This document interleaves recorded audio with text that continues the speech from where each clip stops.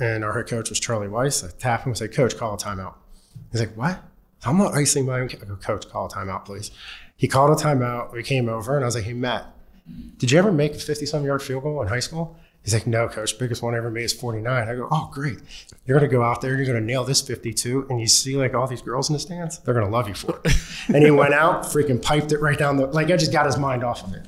Like it was, like you just tell with some kids, like there's no shot this guy's making this kick. Like, and you have to do something to change the path of their minds on, flip it, get them to think about something completely different.